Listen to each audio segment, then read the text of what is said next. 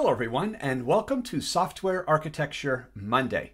My name is Mark Richards, and in this lesson number 190, we'll take a look at logical versus physical architecture. You can get a listing of all of the lessons I do on Software Architecture Monday at my website at developer2architect.com/lessons. Now, in lesson 177, back on January 1st, I talked about logical architecture components and what those components really mean and how they're represented in the code base. Well, in this lesson, I'm going to take kind of a step backward and really come to a higher level of understanding what the differences are between that logical architecture I talked about in lesson 177 and a physical architecture.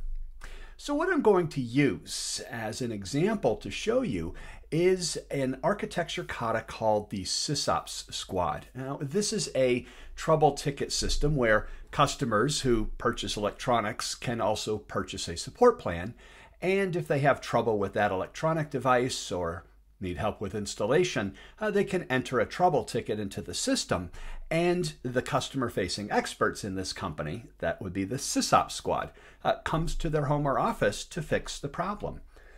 Now I'm going to show you both the logical and physical architecture of this system, but let's take a look at the main processing flow first. So we have a customer who first registers with the site and also then enters and creates a customer profile. If they experience a problem, then they can go and create a ticket through the website. The system then locates an expert in the field, finds an expert, and assigns that expert. The system then uploads that ticket information to the expert's mobile device and at the same time notifies the customer that the expert's on their way. Now, the expert goes to the home or office, fixes the problem, and then marks the ticket as complete. When that happens, the system then sends a survey to the customer. That's kind of the main processing flow of what happens in this SysOps Squad ticketing system. Now, this is the physical architecture of the SysOps Squad. Notice we've got a lot of different things here. We've got some elastic load balancers that go off into some services. We've got an S3 bucket here with a lot of different databases and some logging. We're using Cassandra over here and SimpleDB. We've got some push expansion servers, iOS servers for pushing, Android for pushing off to the expert's mobile device, and so forth. Well, you might ask, well, wait a minute. You just went through the main processing flow of all these things that need to happen in the system. And now you're showing me an architecture. But where is the customer profile logic here? How about ticket assignment? Or even where is survey located here? How does survey work? Where's the customer notified using this architecture? And what about the whole thing about ticket completion when the expert finishes up the ticket on their mobile device? Well, this is what I mean by a logical architecture. What we're looking at here is a physical architecture, but in a lot of cases, we start to lose sight of actually how the system internally works. And that's what's called a logical architecture. And let me show you an example. So we saw a physical architecture, but now let me show you how the system really works. Because we have a customer, we also have a field expert. Well, customers need to register with the site, so I'll create a register logical, or a customer registration logical component. Now remember back in lesson 177, and if you haven't seen that lesson, it might be a good idea to either pause this video and watch it, or watch it right after this video. But the point is, we've got a logical component, a building block of the system for customer registration. It's something the system needs to do, as well as profile. And I'm going to lump these two together into a customer domain. Now also, and the customer, of course, interacts with these. But there's a lot of ticketing logic. We have to be able to create tickets which the customer interacts with, and then assign those tickets. Well, we need to write some code, and that code would sit within that logical component called ticket assignment. Ticket assignment ends up notifying the customer, so we'll create another logical component there, and also ticket routing, which then routes the ticket to the field expert. Well, the field expert completes their work, so let's create a ticket completion for the field expert to basically interact with that logical component. And we'll put all of these within, let's say, a ticketing domain. Then we've got our survey. We need to send surveys, so we'll create a survey sender and a survey receiver, and we'll put those in the survey domain. And the customer, of course, interacts with those as well. Well, what I've just shown you is really the logical architecture of the SysOps squad. Those building blocks of the system that contain source code of the interactions between the major things this system needs to do. And as a matter of fact, that logical architecture is pretty much kind of separated from the physical nature of this system. In other words, these are all the building blocks of that particular system. So the question is first, is this one large monolithic single deployment?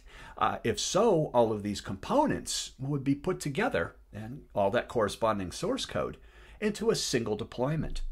Maybe each of these domains are themselves services, such as with a service-based architecture, where the ticketing domain and all of those kind of components sitting right here are all within a single deployment unit, as is all the customer logic, as is the domain for survey.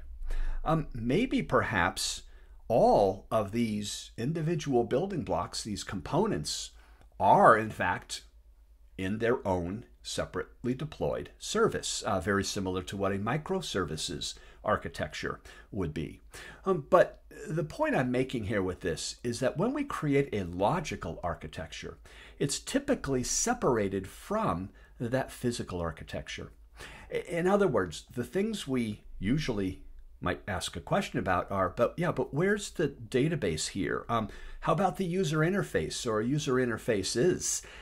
What about all the protocols? Is some of it messaging, some of it maybe streaming? What sort of protocols are used to communicate these?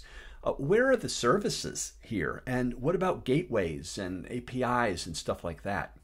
Well, these, everyone, are all part of a physical architecture.